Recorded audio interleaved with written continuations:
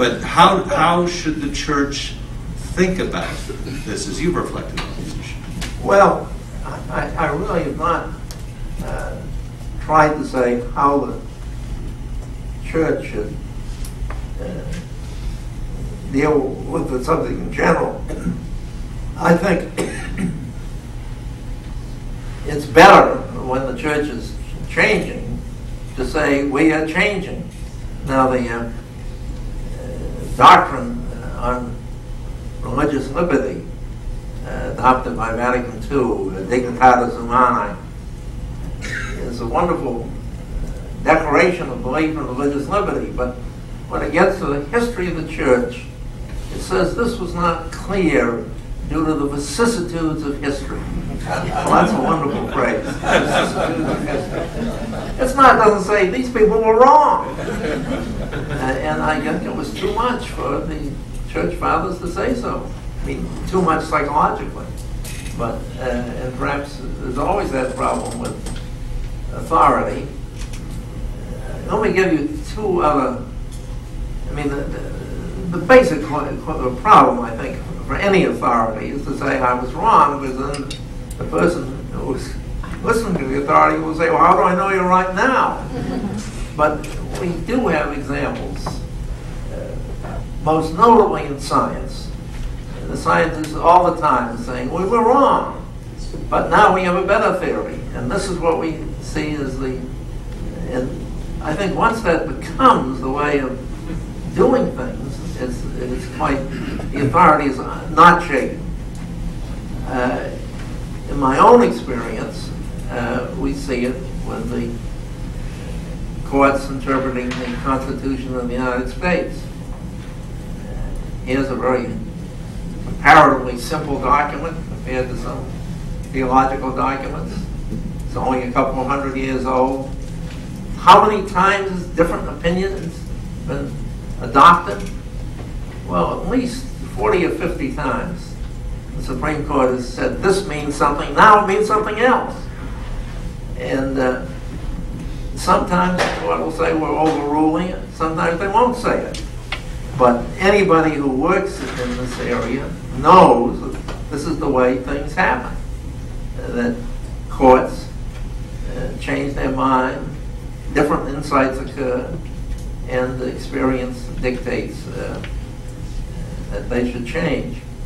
And it doesn't, I think, undermine the authority of the courts, because it does give someone who disagrees with a particular doctrine some reason to think, well, maybe I can persuade them eventually. And I think the one thing that the courts offer as perhaps a weak analogy is at least there's a mechanism in the litigation of cases for change to be brought to the attention of the judges and pressed upon them, whereas the church doesn't quite invite that. I think there might be some methods developed for people to talk to the authorities and say, "This is we see this. Would you explain why you don't?" And that touches upon one of the critically difficult elements in the life of the church, I think, today, and that is,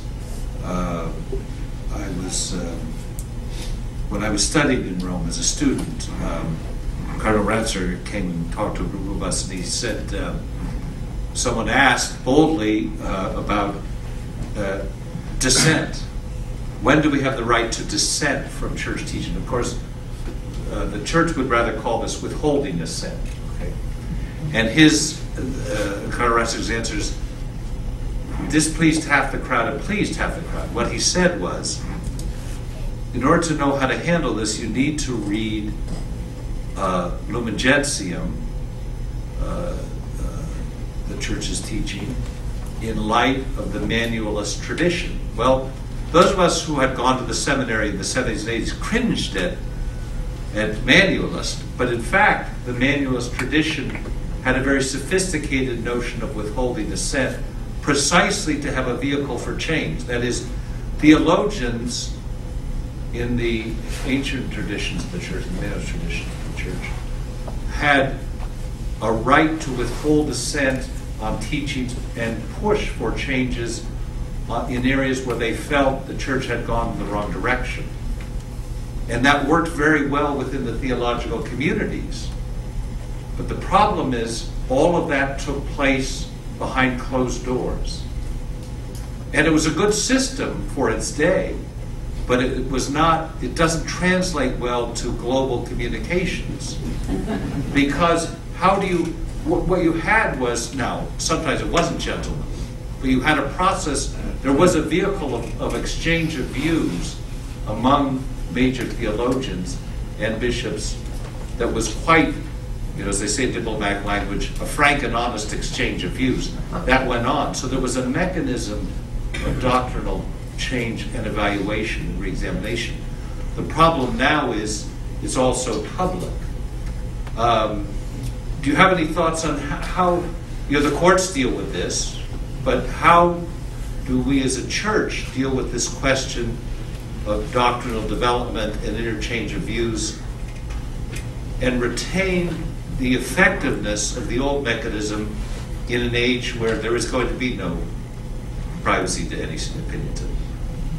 Well, I'm sure we're all trying to find creative ways. You mentioned Cardinal Ratzinger as prefect of the Congregation for the Doctrine of Faith. He issued a statement as to dissent from non-infallible pronouncements. I can't give you the site off the top of my head, but it is in the book. And the statement agreed. If the statement is not infallible, it's fallible, and it can be changed.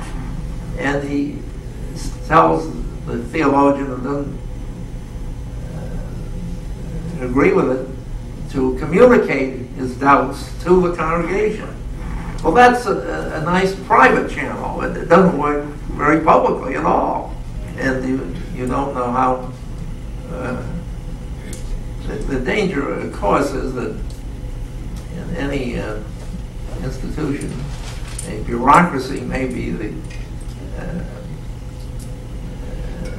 at hand to receive suggestions, and bureaucracies aren't very inclined to change. They want to do things the way they've always done them. So finding, I would thinking aloud that probably something like the council was the best way of changing things. That was certainly a wonderful experience for those of us who actually were there. This group of 2,000 bishops making substantial changes in the life of the church. And at the time, people said, well, let's do it again soon. People said Vatican II should be followed by Notre Dame I. But, of course, that's not happening. We're going to go to questions just a minute. I just want to, on one last question, we talked about a change in the life of the church, to talk a minute about our own society, and particularly you've been at the nexus of universities, the university communities, the legal community, and the church, in so many roles that you have played in your life and contributions that you've made. What would you say, if I could ask you, what would be your view of the primary defects in the contemporary societal understanding in the United States about the role of religion in public life? What would you say would be the primary defects in terms of within the leadership of the church about its understanding of the proper public role of religion in American public life? Well, it does seem to me that there is